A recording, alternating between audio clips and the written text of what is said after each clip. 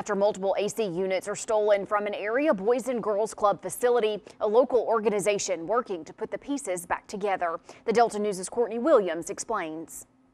The Boys and Girls Club of Washington County is now dealing with a loss that will cost thousands to replace. Multiple air conditioning units were damaged and stolen over the weekend. Now, CEO Joan Rowe wants answers. She noticed Monday afternoon wires were cut from 2 units and another 2 were gone.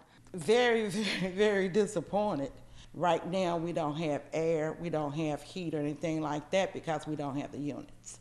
The biggest takeaway from this crime being committed is that Rowe wants those to realize that this not only impacts children in the program, but also the community. Rowe says the organization has been around more than 40 years and has benefited generations of families. With this incident occurring over the past few months, she's worried the negative attention will bring drawbacks to the city.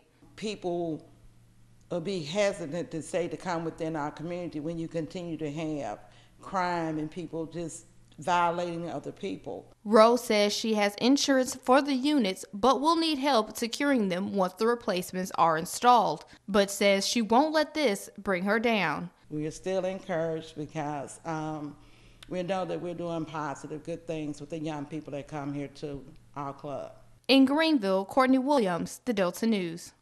The Greenville Police Department in search of suspects linked to that crime. Anyone with information is urged to call 662-378-1515 or Crime Stoppers at 662-378-TIPS.